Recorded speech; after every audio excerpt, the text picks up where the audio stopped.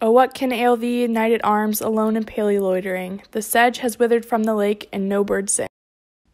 Oh, what can ail thee, knight at arms, so haggard and so woe begone?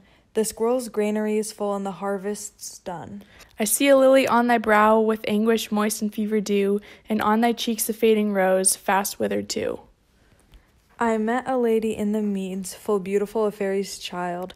Her hair was long, her foot was light, and her eyes were wild. I made a garland for her head, and bracelets too, and fragrant zone. She looked at me as she did love, and made sweet moan. I set her on my pacing steed, and nothing else saw all day long, for sidelong would she bend and sing a fairy song. She found me roots of relish sweet, and honey wild, and manna dew, and sure in language strength she said, I love thee true.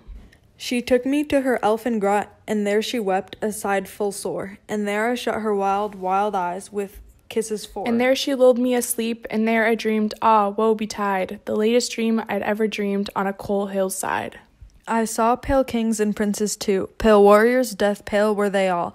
They cried, La Belle, damn, sans merci. And this is why I sojourn here, alone and palely loitering, though the sedges withered from the lake and no birds sing.